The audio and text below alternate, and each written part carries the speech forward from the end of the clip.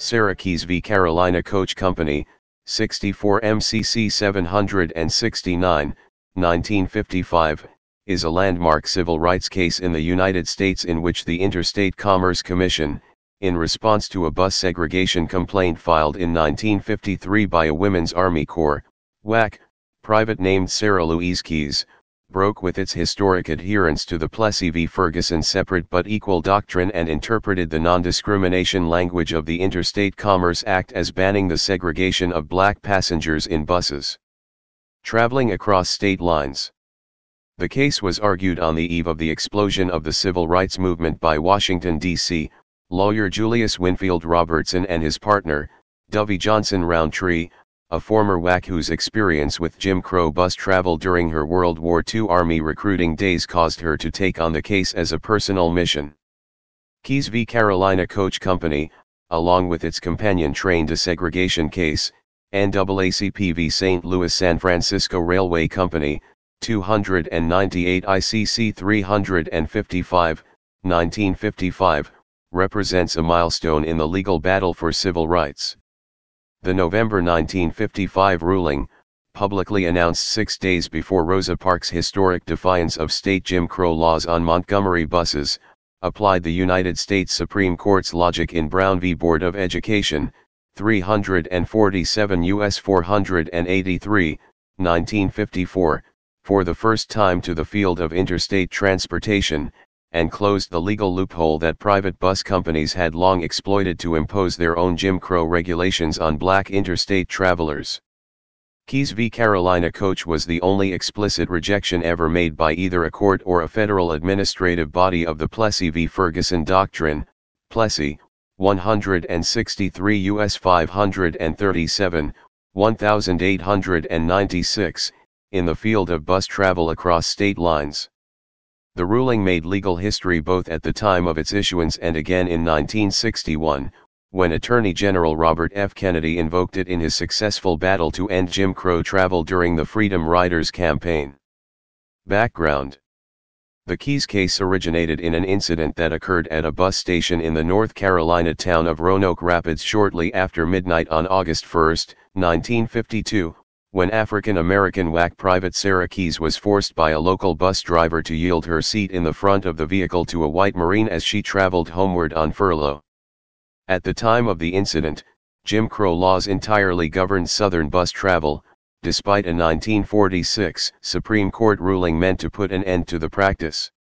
That decision, Morgan v. Virginia, 328 U.S. 373, 1946, had declared state Jim Crow laws inoperative on interstate buses on the basis that the imposition of widely varying statutes on black passengers moving across state lines generated multiple seat changes and thus created the kind of disorder and inconsistency forbidden by the Commerce Clause of the U.S. Constitution.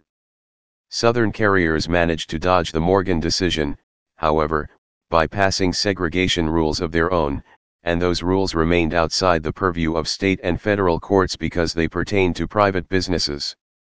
In addition, the federal agency charged with regulating the carriers, the Interstate Commerce Commission, had historically interpreted the Interstate Commerce Act's discrimination ban as permitting separate accommodations for the races so long as they were equal. The ICC's separate but equal policy, upheld by the Supreme Court of the United States in a 1950 railway dining car segregation case known as Henderson v. United States, 399 U.S. 816, 1950, thus remained the norm in public transportation. When Sarah Keys departed her WAC post in Fort Dix, New Jersey on the evening of July 31, 1952 for her home in the town of Washington, North Carolina, she boarded an integrated bus and transferred without incident in Washington, D.C. to a Carolina Trailways vehicle, taking the fifth seat from the front in the white section. When the bus pulled into the town of Roanoke Rapids, North Carolina, however, a new driver took the wheel and demanded that she comply with the carrier's Jim Crow regulation by moving to the so-called colored section in the back of the bus so that a white Marine could occupy her seat.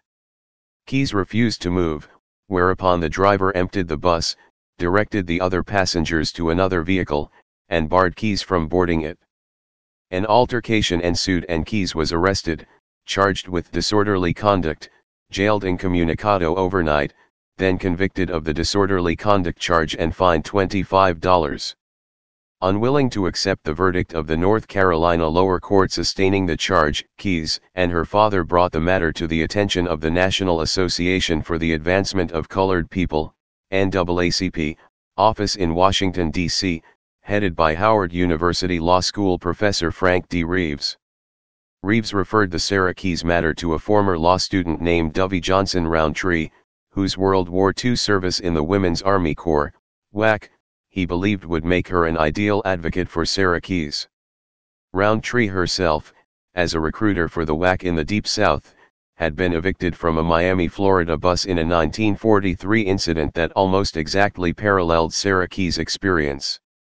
With her law partner and mentor Julius Winfield Robertson, she undertook the case, and the two immediately filed a complaint against both the northern carrier which had transported Keys to Washington, D.C., and the southern carrier which had actually perpetrated the alleged wrong, Carolina Trailways.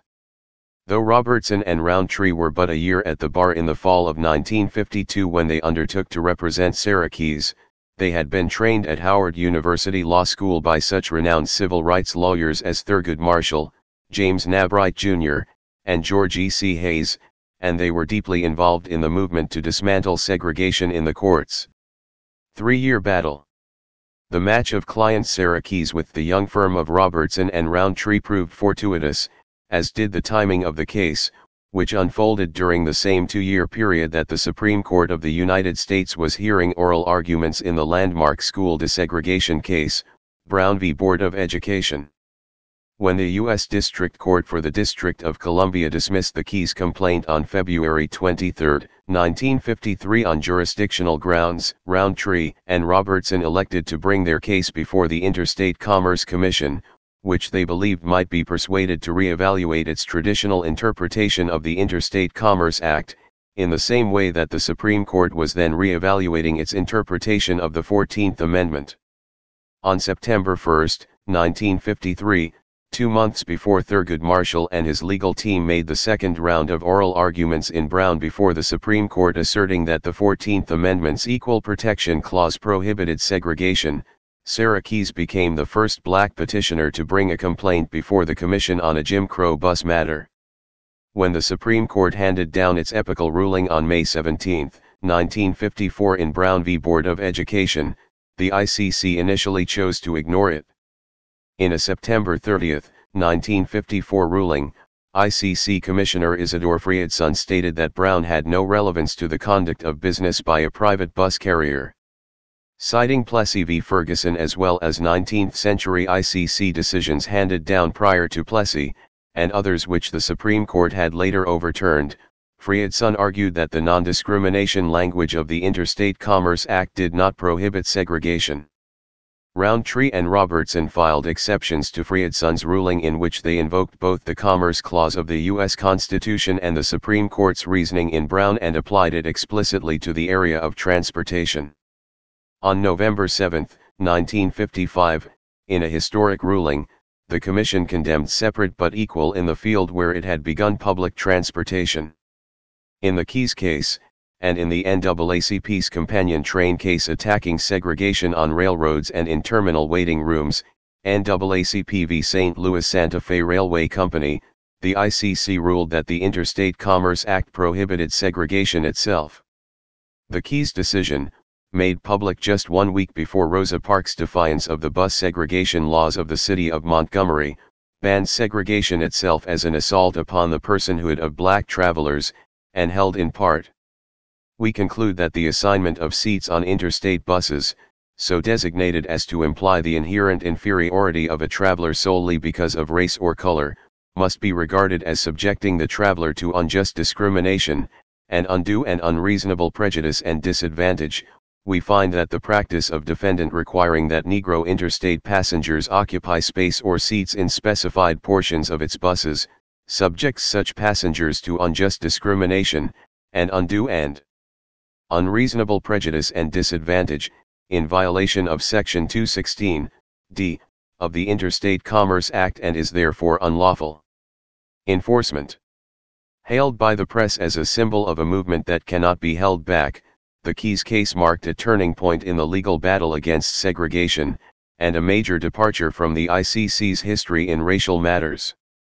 In the short term, however, it lay dormant, its intent thwarted by the one ICC commissioner who had dissented from the majority opinion, South Carolina Democrat Jamin Roe Johnson.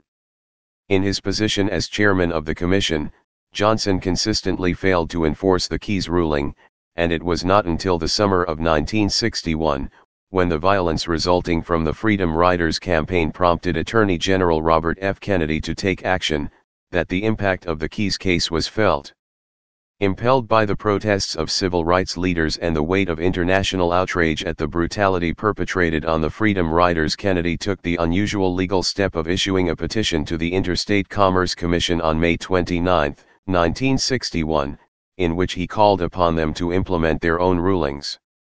Citing the Keys and NAACP train case, along with the Supreme Court's 1960 Boynton v. Virginia ruling, 364 U.S. 454, 1960, prohibiting segregation in terminal waiting rooms, restaurants, and restrooms, the Attorney General called upon the ICC to issue specific regulations banning Jim Crow in interstate travel, and to take immediate steps to enforce those regulations. Historical perspective. A major breakthrough in the legal battle for civil rights, Keys v. Carolina Coach Company has generally been eclipsed in historical accounts of the movement by the events which followed it, notably the defiance of Montgomery, Alabama city bus laws by Rosa Parks and the resultant Montgomery bus boycott. Parks' action assumed an importance far beyond the level of a municipal incident, giving rise to a Supreme Court decision banning segregation in travel within the individual states, Browder v. Gavel, 352 U.S. 903, 1956, and igniting the civil rights campaign which thrust the Reverend Martin Luther King, Jr. onto the national stage and paved the way for further reforms. The protest movement King led created an environment in which Keys and other desegregation rulings could be implemented. Keys thus represents one critical piece in the complex and multifaceted fight for civil rights, in which the legal and the activist streams sustained each other and in combination precipitated the dismantling of Jim Crow. Please subscribe and thanks for watching.